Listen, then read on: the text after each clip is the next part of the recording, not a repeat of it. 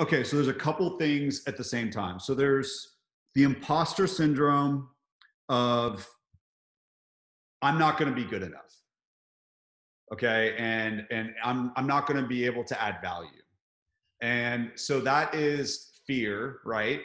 Those are thoughts and feelings. And so one of the most effective things that you can do as an entrepreneur is trade those for data. The same way we talked about surrendering the outcome through objectivity. So as an example, you have to have customers actually get disappointed in you for it to be a problem. Okay. Yeah, that makes sense. Like I don't have any reason to think that someone actually is going to be upset Correct. about it. One of the biggest things that entrepreneurs do is, so entrepreneurs have short attention spans, and they have a lot of risk and fear, and they don't have a lot of data when they're starting out. So what that means is that they'll have a theory around what they need to do, and then they'll go try to do some stuff to get their business going, and it won't go really fast, and they won't get a ton of response. And so out of fear, they'll go, I need to change my product. And then they will continue to iterate their product instead of going out and doing what we call collecting no's.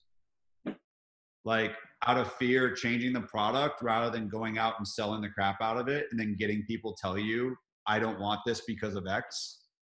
And so Understanding what it is about the product. Okay. one of the most important things you can do is, as an entrepreneur, you have to create your theory as to what will add value.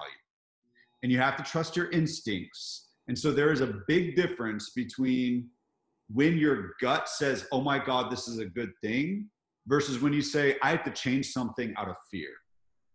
Yeah. Big difference. And over time, you'll be able to delineate between the two, because it's not an intellectual process. It's literally the feelings will present at a different place in your body. It'll feel different.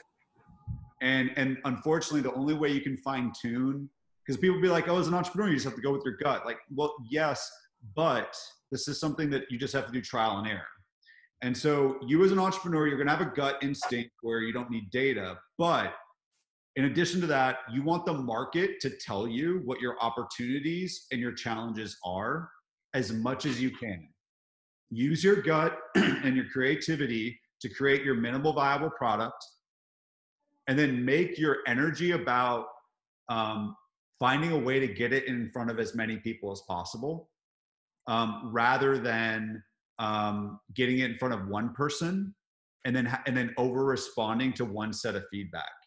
So there's a healthcare SaaS company that I'm on the board of, and they're at like 3 million revenue. They got all these customers, and the sales director in a coaching session with me is like, I want to change the pricing structure because people aren't going from 20% of physicians using our product to 100%. I'm like, well, so what are your customers saying as to why they aren't?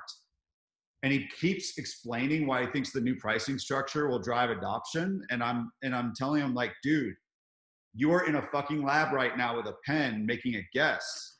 And the difference between you and an entrepreneur that's just starting out is you actually have the install base. You actually have the customers where you could go ask them. Every time I was going to create a new product, I would go interview 10 of my customers and I would get their feedback. I would determine what my questions were. And I would say, I'm going to do this for like 5 people or 10 people. And I would ask the same questions no matter what, because what I'm going to want to do after the second interview is respond to the feedback. And I'm going to want to change, but I need an adequate data set to be able to make that change. And so he has that. Now, if you don't have the customers, you can still go interview people. Right. People that are in your potential customer, but in your sweet spot. Hopefully people that are going to be less likely to be biased, right? And say, I love you, Caroline, so whatever you want. Ask them. And so even right now, as you deal with your customers that you're actually going and doing work with, you could be asking them questions to formulate a theory on what you need to do to optimize your business, and then see what their answers are. But also just remember that the best answer is the answer that happens with action, not one that happens verbally. Saying that customers vote with their wallets better than their mouths, right? So what they actually buy matters.